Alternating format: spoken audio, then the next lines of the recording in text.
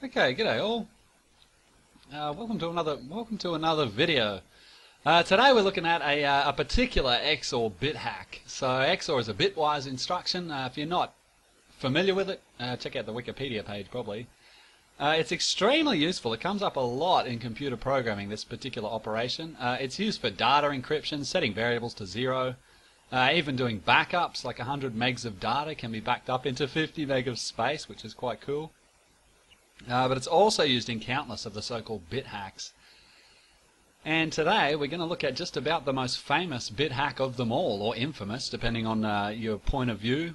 This is one of the most clever and elegant bit hacks as well.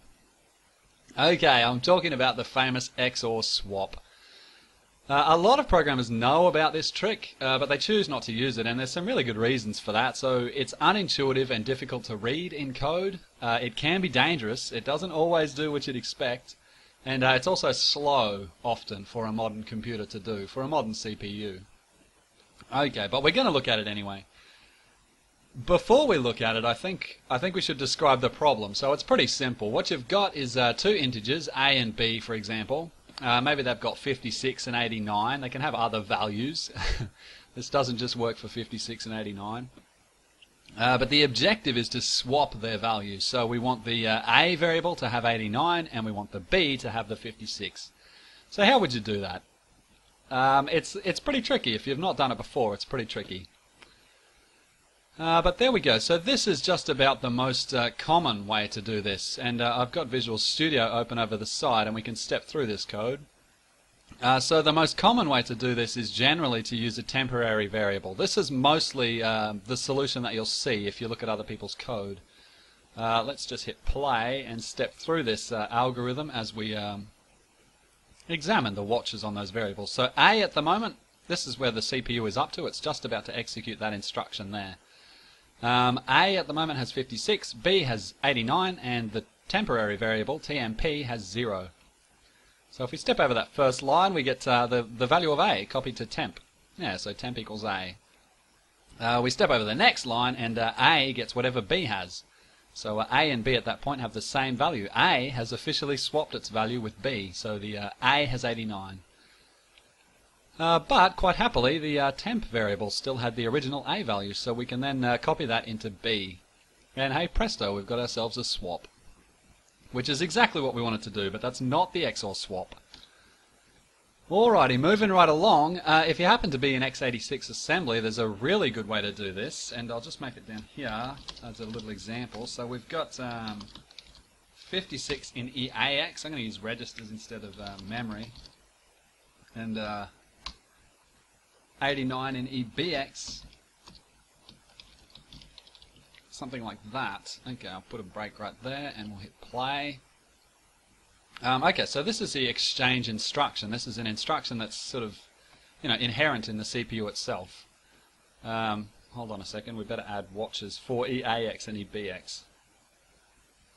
Okay, so there's our registers down there. EAX has 56, EBX has 89, and if I step over this single instruction, bang, there you go. It does exactly what we thought. It exchanges the values.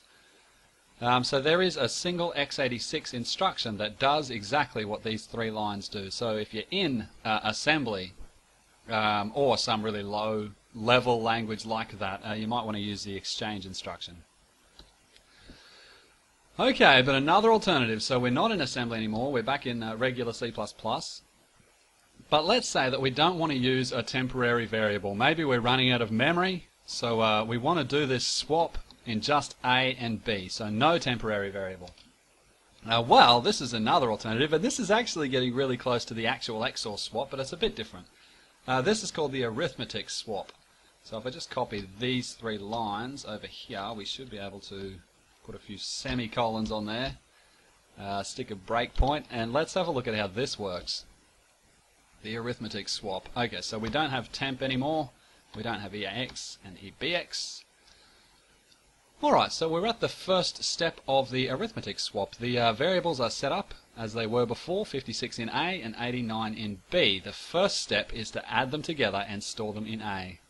There you go. So 145 is what you get when you add 56 and 89. But what's interesting about 145 is that if we subtract 89 from that, we get back our original A value. So that's what this B line here does.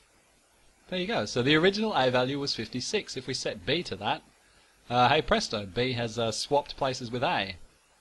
And now the really, really clever line is probably this last one, I think, with the arithmetic swap. The original B value was 145 minus 56. Yeah, since we added 56 and 89 to get that value, 145. So if we subtract 56 from what A has at the moment, we should get back our original B value. And there you go. So we've swapped the two integer variables A and B using the arithmetic swap. Okay, so that's a really good idea because there's no temporary variables used at all. So it's pretty good for saving memory. Okay, but we do have to point out some problems with the arithmetic swap. The biggest problem with the arithmetic swap for x86 CPUs is this middle line just here. It's not fast, and the reason is because that's actually more than one step for the CPU. It looks like a single line of code in C++, but it's actually more than one step. The reason is that the CPU has to use its sub instruction, which is used to subtract integers. But the sub instruction is a bit peculiar in that if you subtract B from A with the sub instruction, you've got to store your answer in A.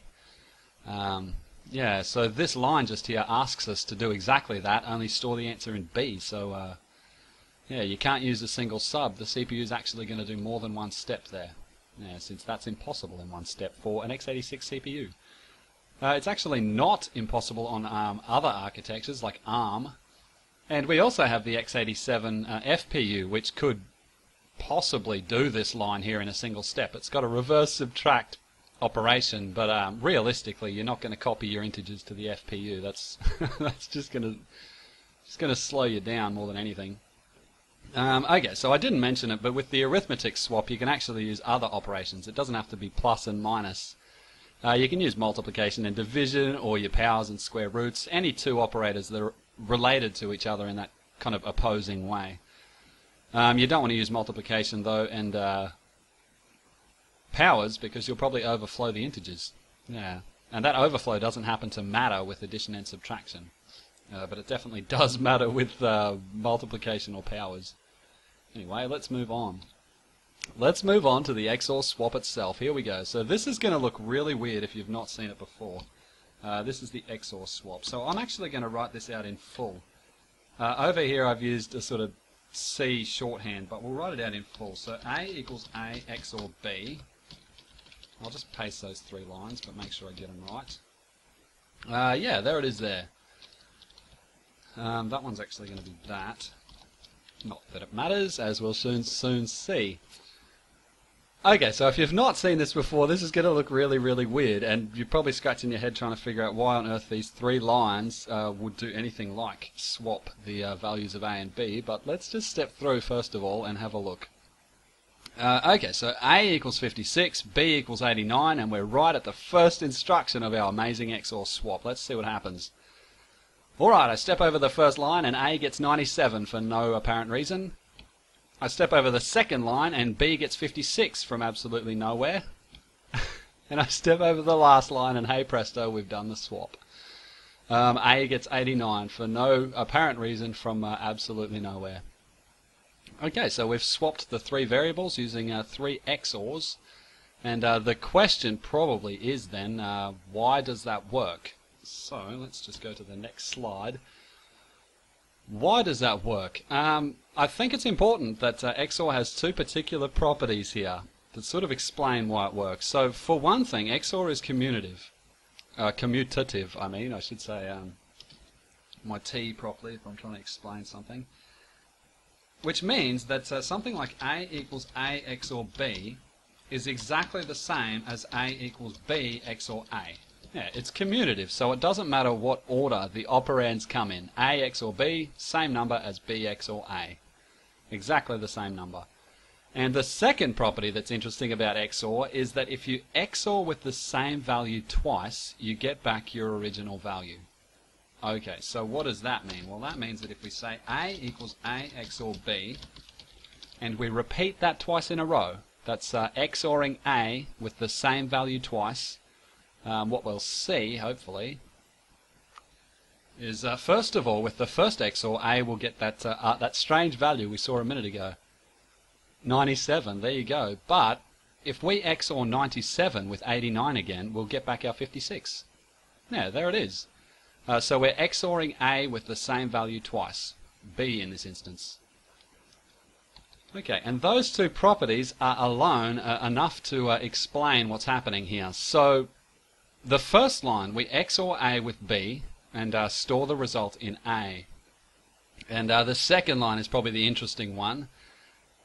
It reads B equals B XOR A. I might just swap those around.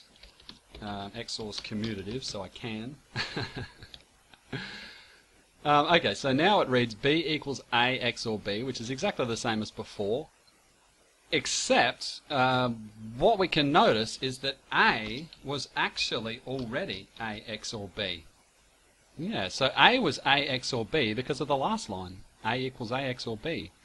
And what we see now, really, really clearly, is that A XOR B XOR B. Yeah, so we've XORed the value of A, the original value of A, which was 56, with B twice. Yeah, so if you XOR 56 with 89 twice, what do you get? You get 56, because of this second point down here. Good stuff. And for exactly the same reason, this final line here makes sense as well. So A actually equals that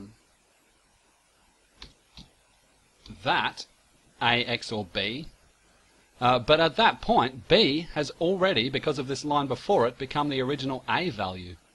Yeah, so this final line here is basically like saying this. A equals A XOR B XOR A, which is the same, because of the commutative property, as just XORing B with A twice. Yeah, and if you XOR B with some value twice, what do you get? You get B back again. Yeah, so that's kind of my description of why it works. But let's just move along to some practical applications. Okay, so when would you ever use this? There's a few good reasons to use this. For one, if you're working on non-x86 hardware, so hardware without an exchange instruction, and you've got really limited registers or memory, maybe it's a microcontroller, the XOR swap might help you out. Likewise, if you're using SIMD instruction sets, they don't actually have the exchange instruction. So if you're working with SSE or MMX or something like that, the XOR exchange, or the XOR swap is yeah, a pretty attractive alternative to the exchange. Another good thing, if you're using SIMD, you can't accidentally zero registers. You know, registers don't have memory addresses, so you can't accidentally zero things. Let's just move on and have a look at the problems, which is pretty much the description of why you might accidentally zero things. Okay, so the problems with the XOR swap. Maybe the most important problem to point out is that if you try and XOR swap pointers, and they happen to point to the same place, so something like this, int star A and int star B. If you try and XOR swap your pointers with star A XOR equals star B, and whoops, B and A, something strange happens. So let's have a look. We're going to call that function up there, XOR swap, but we're inadvertently, probably accidentally, going to pass exactly the same value. Okay, so right here we're saying swap A's 56 with A. I think, you know, in some strange sense, logically, you should just get 56. You know what I mean? If you swap two variables and they both have 56, it's reasonable to suspect that you'd get 56 in both of them. So maybe you'd expect you'd get 56 from the XOR swap, but if we step through it, I think we'll see something pretty funny. Well, you're going to have to set a watch on it, aren't you? Come on, bro, wake up. Okay, we'll try that again, only I'll set a watch on A star. Add a watch. Okay, so A star at the moment is 56. Not surprising since we set it to 56 just a minute ago. But after the first line, star A XOR star B, bang, we get 0. Yeah. And not only is star A set to 0, but because star B actually points to exactly the same address, star B is 0. So for the remaining two instructions, we're just XORing 0 with 0, which gives us a rather surprising output of 0. Yeah, there you go. So the XOR swap, if you try and swap exactly the same address, will actually 0 the address. And that's used in computing all the time. If you want to 0 a register, you'll often see something like XOR EAX EAX. Yeah, you XOR one value with itself to 0 things. Anyway, it might be a bit of a problem if you're trying to write a function to XOR swap, and the common solution around that, and this I think is presented on Wikipedia, is if A equals B, well, sorry, if A doesn't equal B, then proceed with your XOR swap.